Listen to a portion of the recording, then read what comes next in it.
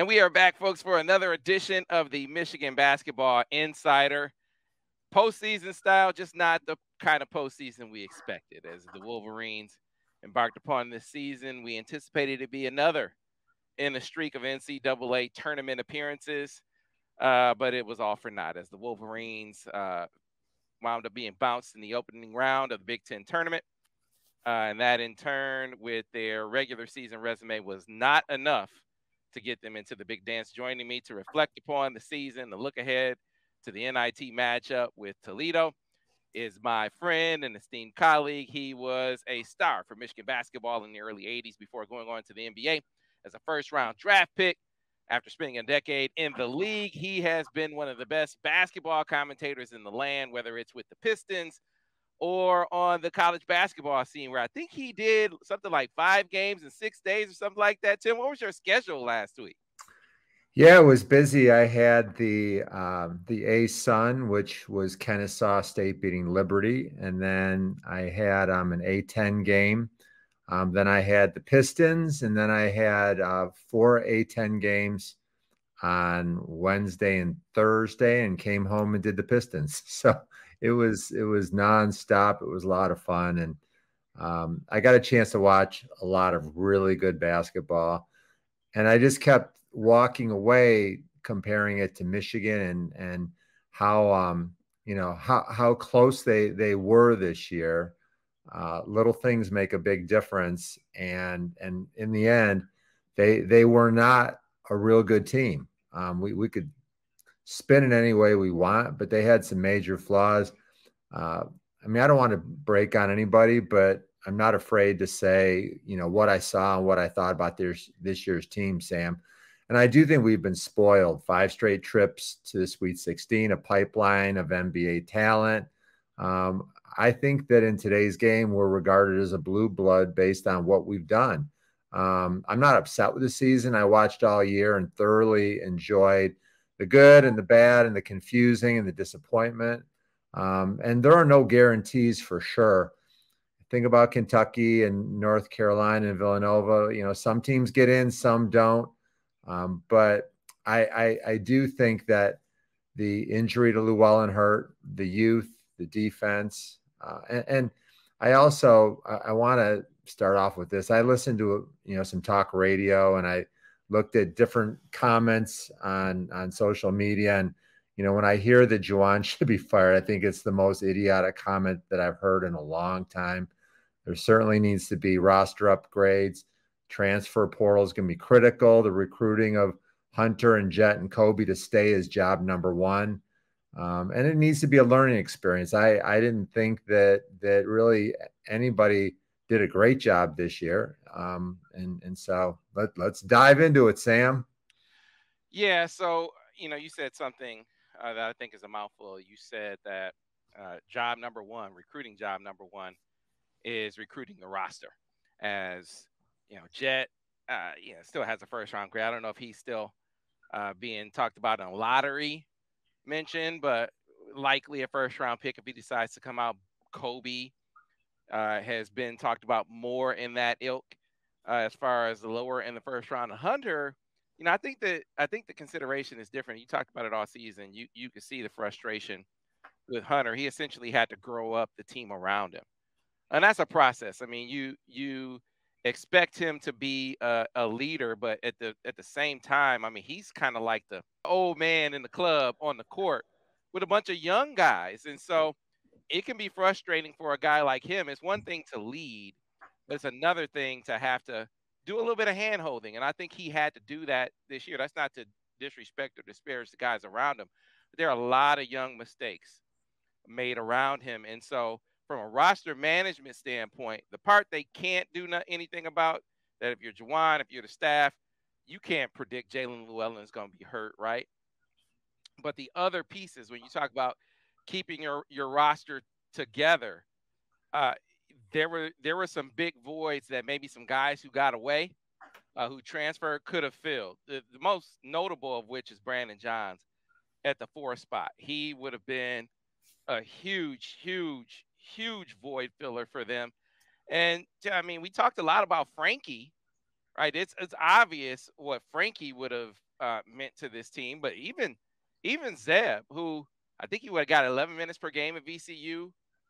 So it's not like he played a huge role for them, but just to have some more size and athleticism in the backcourt would have meant leaps and bounds for this team, Tim. So that's why when you talk about roster management, keeping some of their own guys, they're going to be in that position with T. Will this year. There are going to be a lot of people who say, T. Will didn't have a great season. He didn't live up to expectations this season. But T. Will in a different role on next year's roster could be really important, and I think it's a cautionary tale from last year. Well, I spoke to Brandon Johns and Zeb Jackson, broadcast the VCU game. They're in the NCAA tournament, and Brandon looks awesome. I mean, that guy is ripped. He's very athletic. He's in the best shape of his life, and he's playing a really key role as the starting center on an NCAA team. And I talked to Mike Rhodes. He couldn't stop raving about Brandon Johns. He said he's like a son to me. And that's unusual for a transfer player that was really only on the team for 6 months. Mike Rhodes said that Zeb Jackson was a godsend, that when Ace Baldwin went out, Zeb stepped right into the starting lineup and led them to victories as a point guard, unfamiliar position. And he said Zeb Jackson is one of the top 10 athletes in the entire A10, which is an athletic conference. Those players, if they were embraced and coveted and made to feel like, we need you, they would have been here. And I told Brandon to his face, I said, if you don't leave Michigan, the Wolverines are in the tournament, and it's not even a question. Like, I think he would have that kind of impact on this team. I think he would be better than Terrence Williams and Will Cheddar. I think he would have been better than what we saw at Musa last year. I mean, that's how far I think the Brandon Johns came. And the reason why I say it's a cautionary tale, there are a lot of people who looked at Brandon Johns last year and like, I mean, they won't miss him. There were expectations heaped upon him heading into last year that admittedly he wasn't able to meet. But a lot of times it's about the role that you put a guy in. Maybe he couldn't fulfill the role of being, at least at Michigan at that time. Maybe he wasn't ready to be frontline guy with, expected to be team leader and make huge leaps in contribution. But if you manage the role a little bit differently, I mean, in this year, it would have been the case where Hunter was clearly the team leader. So it wouldn't have been that expectation upon him. And he would have had last year's experience under his belt. That's why I look at T. Will. I think that when you look at the volume, I anticipated that with greater volume, he would be able to translate his production from last year into greater production. And that didn't necessarily take place, but in a different role where maybe you aren't expecting that of him, maybe he could fill that role that he filled last year on a little bit broader basis. I think that's how you got to look at it, as opposed to a lot of fans are saying, just get rid of him. A lot of fans are saying, just get rid of Brandon Johns, and look at where they wound up now, which is why I say, in this day and age of roster attrition, keeping guys in your system that can fill a role, maybe not a star role, is really important to him. And I think they'd be wise to, while you're looking at your front three, you got to keep as much of this roster together as you can. Well, so first of all, with Brandon Johns, I think that part of the reason why he didn't put up more consistent numbers is that he wasn't put into a system that really fits him. And sometimes that's the way it happens. At VCU, there was very little structure. He just went out and he, read, react, make athletic plays. And at Michigan, there was a lot of structure, and that's not his game. I liked what he did in the NCAA tournament last year when he just went out and he made plays. He was very aggressive. He was very strong. And so I would beg to differ a little bit on your comment about Terrence. And like, I don't say this disparaging at all, but the question that I always ask when I'm considering if a player should come or go, like, let me ask it to you, Sam. How many teams in the Big Ten would say, yeah, I want Terrence Williams, I want Will Cheddar on my team. They can help me immediately. I would have minutes for them. I would have a role for them. I think that's an important question that has to be asked about both of those players. And I think that there's a lot of support players on Michigan's team right now that clearly are not ready to contribute at the Big Ten lineup. And so the question goes, and this is a tough one. This is not basketball, college basketball from 20 years ago. Like, if you can't help your team, you're going to get asked to move on and you're going to get replaced. And so those are some of the questions that I think have to be asked about the guys on the bench. Yeah, look, I agree. If you're asking, first of all, if you're making that assessment based purely upon this year, that's number one. Of course, you look at him this year and you say, well, what role can he really fill? Coming off of last year, though, I think it was pretty obvious that he could be a positive contributor to the team. But imagine we had applied that same scrutiny to Zeb, because it wasn't like there weren't a lot of teams beating down Zeb Jackson's door after last year, right? But he goes to VCU. He has more experience under his belt. He's given more leash to run. And so that's why I say, look, experience can sometimes be the best teacher. Experience from the standpoint of the player, and experience for the coach when it comes to how to use the player. What role is he most successful in? The role they tried to put Terrence in this year, not the best role for him. Maybe something in between, maybe something more like what you expected him to be. So if you were saying, come off the bench, Terrence, we want you to rebound, to not be expected to put up 4 to 6 threes a game. Maybe you take a couple a game, right? And it's not that pressure on you to be that scorer. Maybe he can be that guy. Go out and get you a 4 in the portal that you expect to be the starter. But if you find yourself recycling all the time, that's what we just saw them do. Right. Imagine if they, like I said, if they applied that scrutiny to Zeb and now he's out the door. Imagine if they hadn't and he had come back, he would have really helped this team.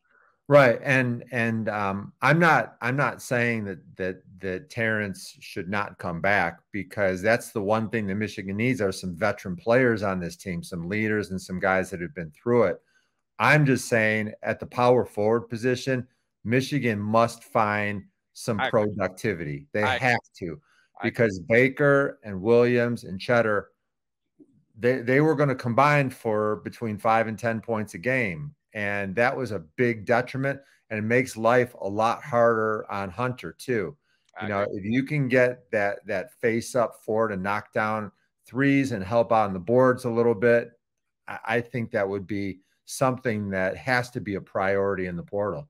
I agree. What I hope, and I may have mentioned this before, look, it took Michigan football a couple of cycles to kind of get into a portal groove, right? They got some contributors over the past couple, but nothing like what we just saw this past year. Michigan football was one of the clear portal winners. And so I think there are a couple of factors that go into that. One is you get an idea of what you can really get into school here, right? What aspect of the portal do you hit? You can't hit upperclassmen because not enough of their credits will transfer, right? That's number one. Number two, another factor is there's just more talent in the portal now too. So there's a broader or deeper pool of prospects to draw from. Between those two factors, Michigan football was able to go out and really fill a lot of holes. And Tim, Michigan basketball will be charged with doing much the same thing. You just hope they don't have to go filling the roles of those top 3 guys too. Right. Well, you're exactly right, Sam. And the challenge is that, and we don't see these guys on a regular basis, but Michigan desperately needed depth, and they didn't have a chance to play, a lot of guys that we would have liked to have seen. So, who is Isaiah Barnes? He's a 6'7" guard, a wing, whatever. He's a swing man. And he had no role with this team. And Yusuf Hyatt, wasn't ready to go. I think he's got great upside. But, what about Greg Glenn? 6'7", 230. He's built like a power forward. And if he would have been able to get into the competition at the power forward, I think that it would have been great to give him a chance. Jace knows his role. He's an asset. He's a leader. But I'm going to say the same thing that somebody told me when I was coaching my son, that one of the hardest things in coaching is to coach your kid. And unless he's the best player on the team or the worst player on the team, it's set up to fail because it just causes problems. You love your kid. It's hard to coach them and yell at them and not have it affect the relationship a little bit. And so there's just a ton of really challenging conversations that are going to happen about the support guys. Yeah, so a couple of things, man. I feel like we saw Isaiah Burns. I feel like we saw him. Didn't see. What did you think? So what did you think? Felt like he wasn't ready. Right. Felt like he wasn't ready. And so is that a system fit thing? Is that a coaching thing? I mean, that's something that they'll have to determine as far as what can they get out of him here. What kind of role can they find for him here? It may be some, development isn't a straight line for every single guy, right? And so, maybe 2 years wasn't enough to get him to the point from not a athletic standpoint. Clearly he's there athletically, but what did Phil talk about when he came in? He was talking about basketball IQ. And he said, hey, you got to be from I'm trying to remember the exact phrasing that he used, but he says, you got to be a high IQ player to be able to get in the lineup, in a rotation here. So what I took from that is, they got a lot of basketball, not athleticism to put into them, but a lot of basketball or scheme knowledge to put into them, and just wasn't quite there yet. So I didn't feel like more minutes for him would have been answered. I don't know enough about Greg Glenn in practice to be able to say. I feel like they got to be active in the portal. You got to find some guys in the portal that can come in, give you some athleticism and some shooting, some Terrence Shannon. I mean, Terrence Shannon was a guy that they had ready to go. They couldn't get him in school without losing a lot of credits, which is why I said, figuring out what you can get in. They aren't going to be able to get the upperclassmen in. That's just, unless they're a grad transfer, you can't get junior and beyond in at Michigan. Unless that guy is willing to lose a number of credits like Shea Patterson was. Shea Patterson lost 20 plus credits in his transfer from Ole Miss, right? So unless you're getting a guy who's willing to do that, Tim, you're gonna be up a creek chasing upperclassmen. Has to be sophomore and below, and I think there are gonna be more of those guys in the portal this year. Yeah, and the other thing I was wondering, if you're talking about those players that I mentioned that didn't get any run for a team that needed some depth, the questions are, how's the player evaluation and how is the player development? Are the guys getting better, or are they more of a mid-major type of talent level? Those are hard questions to ask. And once again, I'd have a better idea if I was at practice every day. And I know Juwan and Phil and all the coaches, they could answer this without question.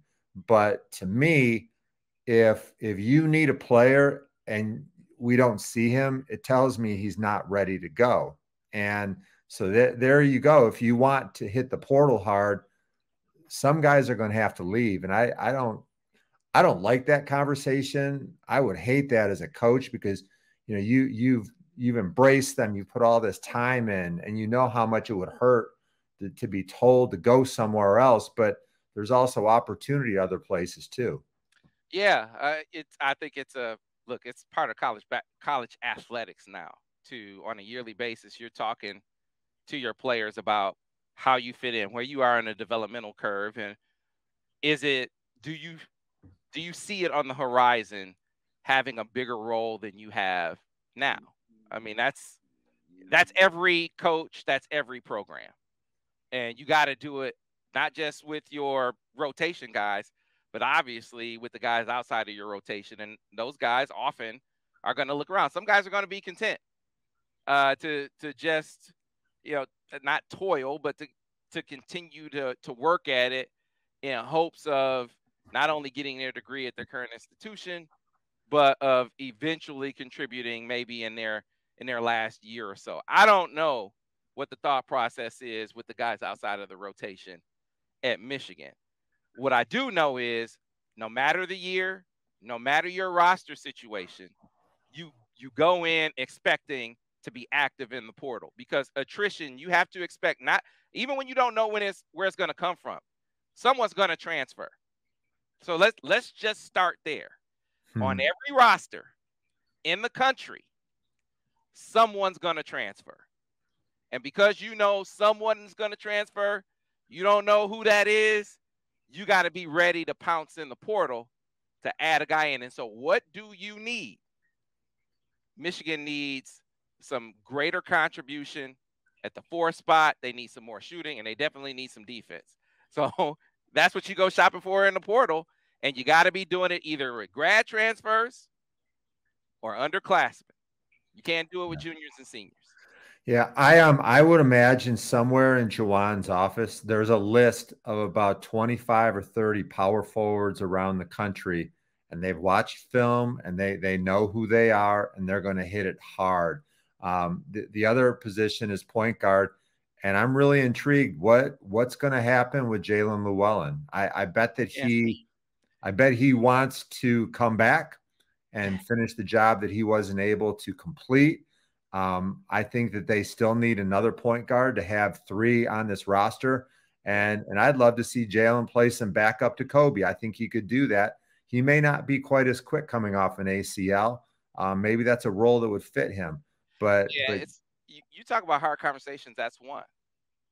That's a very hard conversation because I look at that as a little bit different scenario, a lot different scenario than a guy like Terrence Williams who's been in the program on the court for 3 years. So you've invested a lot of, even if it's not contribution in the role that you had envisioned heading into the year, you can see him really filling a leadership role on this team from his time on task. Yeah. He knows the program in and out. He's been through the wars at this level. It's hard to really say what Jalen Llewellyn is. I'm not saying that Jalen Llewellyn can't do it, but we had a small sample space of what he could bring to the table. And so if I'm looking at my roster and looking at the portal and you got a sample space from Jalen Llewellyn already, I'm not saying that it's a non-starter bringing him back, but I'm saying that I'm at least looking around to see if I can find an athletic complement to Dougie, right, at that spot. Again, that's not ruling him out. I'm just saying I'm not going into the offseason saying I know for sure that's going to be a piece that I bring back in the puzzle. Agreed. And Jalen might embrace, a look as the 3rd guard in a 3-guard lineup. He also knows that things happen. There's foul trouble and injuries. And so I still think there's a good possibility he comes back. Yeah, I would want to see what combos do you have in the portal? Because you remember you got George Washington coming in. I think George Washington, I like him a lot. I think he's going to be able to bring shooting to the fold. I think that he's a high IQ player. He's the son of a coach. Like, that's a freshman. Look, I know we talk a lot about the youth of this team. The problem is they had too much of it. But, to expect a freshman to come in and play a meaningful role isn't a bridge too far. It's just like when you're asking 3 or 4 young guys to be major contributors, that's where you run into trouble unless it's unless it's an elite class. But George Washington is a guy that I think could come in as a freshman and fill a backup role. Can you go out and find you a guy who can guard 3 positions, a guy who could finish on the break, a guy who could finish through contact, a guy who could bring you some leadership as well? Again, I'm not ruling Jalen Llewellyn out. I want to be clear about that. But I'm going shopping. I'm going looking around to see if I can add some more athleticism to this puzzle in the portal before I make the decision that that's definitely going to be the case. Because I tell you what, as much as we talked about development, Tim, Kobe, we saw some development in Kobe. Kobe Bufkin developed a great deal over last year. They did a really good job with Kobe. And over the course of the year, Doug McDaniel developed. We saw a lot of development in Doug McDaniel. So we saw it in some pockets and obviously didn't see it in others, others being most notably the 4th spot. So I've thought throughout the year that we should be thanking God above that Doug and Kobe and Hunter and Terrace had injury-free years. Like that could have really been a problem. What would they have done if Kobe would have sprained his ankle and missed 2 weeks? What if Doug got a concussion or had COVID or whatever? I mean, the fact that those three and four guys were so healthy made this year a lot more tolerable. And I do think that there was improvement made. I love the improvement in post passing to Hunter, having patience. I always believe that a postman needs between 3 and 5 seconds to be able to fight his way. And the defense isn't going to be able to 3/4 front him for 5 seconds. And so I thought that they did a better job of that. I thought that defensively keeping their man in front of them was really impressive by Kobe and Doug. And it got to be pretty consistent. And Terrence Reed did a lot of really positive things. And so, there's a core there, and I see a real simple path of Michigan being able to be a top 3 team in the Big Ten next year. I really do. I'm not jumping ship. I'm not upset about it. I see a path, Sam. Yeah, look, I think, like you said, we're having the tough conversations. But Terrace is another one who we saw develop over the course of the year. So again, while it's obvious that they fell short at the 4th spot more than anything else. But if the guys who we saw be good examples of development continue in that development, and in Kobe's case, come back, I agree with you, Tim, because what about Terrence Reed next year? I mean, I felt like, as much as they were better with Terrace on the court when they had Hunter and Terrace playing together, they couldn't always do it because he's also Hunter's primary backup, right? Which is why another reason why you need to go out and get another 4 or a 4 or 5 that will allow you to do that more, right? So big deal. But I think your point about Terrace is one to highlight as well. He's a guy who flashed some real potential this year. Yeah. And for anybody that's out there saying, gosh, you guys are cold, these guys wear amazing blue. They love the school. They embrace Juwan. Look, I mean, I've been told plenty of times, you're not good enough, or we need to go in a different direction. You're traded. And so maybe that makes you callous, but that's the reality of sports nowadays. And so, I'd love to see everybody come back, but I want to see them win, and I want to see them grow. And that's the challenge of sports now. Well, they definitely have some roster improvements to make, and it's not all going to happen in recruiting. So, and like I said, I mean, you start with there's going to be attrition, even if all the guys come back and decide to go one more time. Every roster in the country it's unbelievable when you don't have a transfer in this day and age. So you got to expect to have one. And then as far as the guys coming back, there's some real lessons to take away from this season when it comes to commitment on the defensive end of the floor. You could see Kobe's commitment in the offseason to defense, right? Yeah. And so both individually and collectively, they're going to have to, what Kobe did in the offseason last year, I mean, that's what I expect from Jett. Like, people who write Jett off, he doesn't play defense. Imagine if you had written Kobe off in the same way. Now, I'm not saying Jett's going to be the kind of defender that Kobe is. I'm not saying that. But I think he showed in spots that he could be better than he showed himself to be earlier in the season. So that's the kind of maturation, if he comes back, you want to see. But it's not just him, because Tim, when we're watching them and they are trying to come back against Rutgers, and there's a free throw and no one boxes out. No one boxes out. I mean, they were pointing at Jett, and yeah, sure, he could have. I'm talking about a lot of the fans pointing at Jett, fine. But I saw 3 other players who didn't box out too. So that's a them thing. That's not just an individual thing. That's the kind of thing where it felt like guys that maybe were hanging their head a little bit. Maybe they got a little down on themselves. That's the kind of mental resilience that they're going to have to build a callus from, to use your word, from this past year and apply it moving forward. That can never be shaken. Defense can never be shaken. Boxing out can't have a Wisconsin-like performance. And you can't have, when you're trying to come back in a game where everything is on the line, where a guy rebounds a free throw with no obstacle in front of him and lays it in. You can't have that.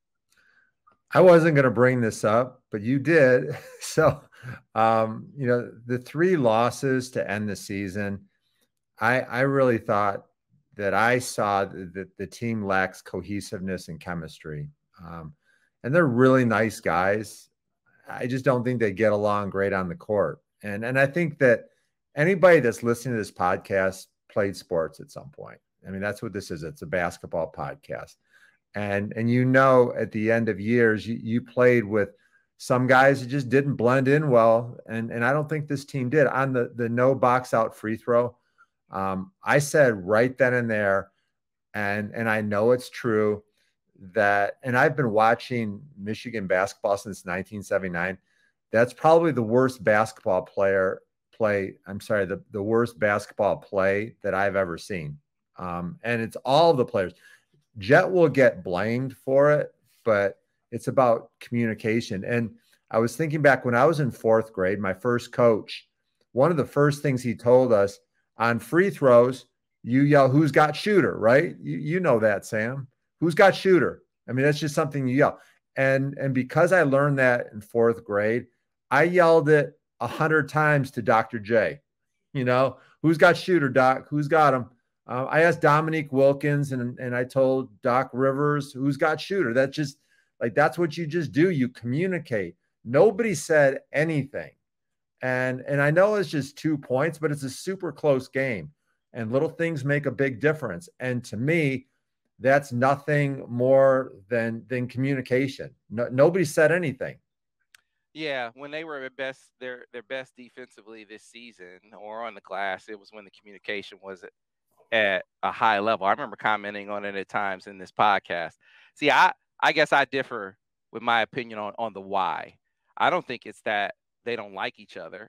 No, I don't either. Yeah, you just didn't like it. You said they different. You said they weren't cohesive on the court. I think you had a bunch of guys who, at that point in the game, adversity had really hit, right? And shots weren't falling. And while you expect them to really mature to a point where that doesn't affect other aspects of their game, when adversity hits, it kind of exposes your flaws. It brings your flaws to the surface. And for this team, I think it's that even though we had seen them in a spot of the season respond to adversity in a resounding fashion, 3 games in a row, right? But they lost 3. They lost a couple of overtime games, and then you get in this game, and you feel like you're running them, and then they come back and they're putting it on you. Things aren't going your way, and you start to hang your head, and they start to hang their head collectively. And there wasn't a guy who stepped up in that moment to say, "Hey guys, let's get it together," to be that rallying cry that you need to have on a team. I felt like they were sulking. I felt like they were feeling sorry for themselves. So I don't know if that's the same thing as saying they weren't cohesive, but that's what I saw. A team feeling sorry for itself in the moment. And when that's what you're focused on, you're hanging your head, the fundamentals kind of go away. And the fundamentals. I hear you, Sam. I know what you're saying. I get it. So that's it. Yeah, but hey, but you know what? Sometimes experience is the best teacher. I remember talking to Jawan after one of the games in the press conference. I said, man, normally I hear you. I hear you all the time, but I'm starting to hear the team. Well, just like you just said, Tim, in that game, you weren't hearing the team. You weren't hearing the team. So this is a lesson that you thought they had learned earlier in the season. That obviously they didn't, and maybe this is a teacher, and this is another reason why playing more games. I know a lot of fans say, well, this is embarrassing to play in the NIT. Assuming that this team comes back, this is where it could really benefit them to play more games, to be able to try to take some lessons from the season. You remember what happened after that Wisconsin game? And they came out, they looked like a different team the next game because clearly the coaches had got on them about that. I imagine the same thing happened after this free throw incident in that game against Rutgers. Yeah, you're right. That'll never happen. And I'm disappointed in the Michigan basketball finish, but I'm not shocked. And I think that I shared with you on December 29th, I sat in the stands against Central Michigan, and I said to my friend that was with me, I said, just watching this team, I don't think they're going to play in the NCAA tournament this year. You did. And they had just, lost to Central Michigan. They almost lost to Ohio in OT. They struggled against EMU. But I think there were issues with the roster, and they had one point guard, and there was just a lot of stuff going on. So, I don't think we can be surprised, but I think this can be a catalyst to get better. I remember you coming on after that, and you said this team will not make the NCAA tournament. I hate that prediction was right, but you did say it. So, yeah, got to give you credit for that, which brings us to the look ahead before we get to talking about the game real quick. Hey, can I say one other thing, Sam? Sure. I have a guess. I want to hear your guess. Hunter, Jett, Kobe. Who goes? Who stays? So this is the glass half full perspective. It's coming from a bad outcome, but I think if you're Kobe and Jett, you can look at that last game and see the places in which you can really improve your game. I watched Kobe in that last game. It's like, man, I just want to see him be more aggressive in that moment, because I felt like by the end of the season, Hunter's the best player. Make no mistake. I felt like Kobe was 1B. I really did. I felt like the energy that they put into getting Hunter shots, that's where they need to be with Kobe. But you also got to be demanding that too. Like you say, Tim, all the time, if you're a big fella, you got to be demanding the ball. A lot of times the coaches, okay, do you look like you want it in that moment? Right. So I don't know how they felt in the moment. My point is, I feel like Kobe coming back another year can be that guy for the full season. And then Jett, if he were to come back, that defensive improvement that we saw Kobe, relatively speaking, like I don't think he'll be the defender that Kobe is, but he could be a much better defender than we saw him be. He could be much more offensively than just a shooter. Jett can put it on the floor. He can continue to refine that part of the game. And the reason why that's important, and you talk about this all the time, Tim, are you going to be a first round pick? That's great. But are you going to stick? Everyone talks about the second contract, but what if you don't stick, DJ Wilson? What happens if you don't stick, Caleb Houston? Right? Well, the second contract is moot. It's null and void. So do you put yourself in a better position to be a first-round draft pick and to stick if you come back? So I'm gonna roll the dice, Tim, and say they come back. And if they come back, Hunter comes back. If those two don't come back, I don't think Hunter comes back, because if you're Hunter Dickinson, even if you don't go to the NBA, do you want to come back and grow another team up?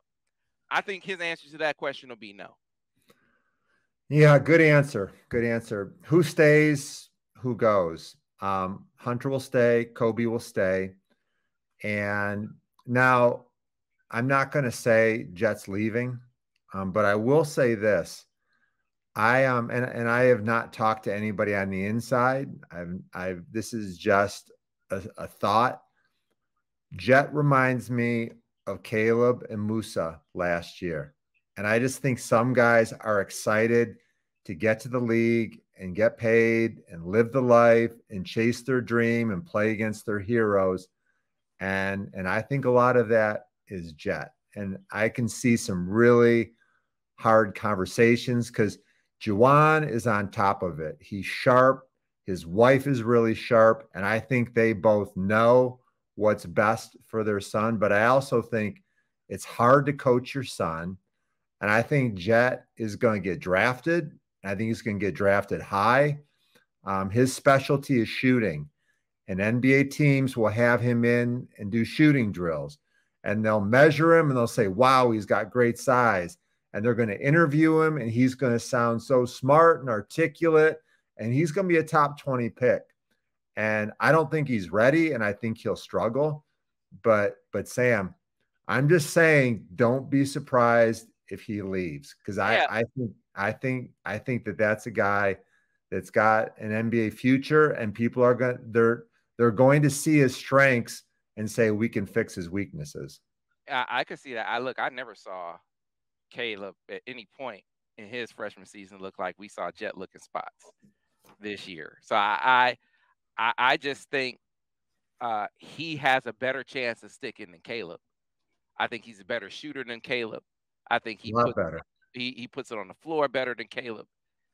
And I think he has the potential to be a better defender than Caleb too. I just think he's better all around than Caleb. But again, I get back to the point that I think will be discussed. Like in talking to different people, talking to different scouts, they all say, coach your son or not, you're a lottery pick, you go. Right? That's like conventional wisdom. But I don't hear the talk, and you talk to scouts more than me, but I talked to a few scouts here in the past couple of weeks, mostly about Kobe, and they were talking about how much they are falling in love with Kobe. I don't hear as much lottery talk with Jett. So if you aren't a lottery guy right now and you can improve your stock tangibly to the point where you are a lottery guy, and getting back to the point you bring up sticking, Tim, you are the champion of getting to the league and staying there. Can you get to the league and make it to the second contract? You give yourself a better shot if you show that there's more diversity in your game, that you aren't just a shooter. Because I think right now, if a team drafted Jett, shooter, that's what they're saying, shooter, which you need those in the NBA. But Jett can be more than that. I'm convinced Jett Howard can be more than that, and he could get closer to being more than that if he comes back another year. Yeah, I think he should come back. But sometimes a player that comes from a certain system helps somebody's draft status. And I think that there's a lot of people that will see Jordan Poole and say, Jett Howard's going to be like him. He's just such a beautiful shooter. And that's why I think that when Jett's going to walk into a team's workout and he's going to excel. He's got the ability to do all the things in those workouts that teams love. So, all right. Well, we need to break down this game. I will say this, he has that kind of potential. JP wound up in a perfect system. He wound up in a place where, shot selection isn't really frowned upon. Like, you can really shoot anything. And it was a winning franchise with a couple of Hall of Famers on it, right? I mean, you couldn't have landed in a better spot.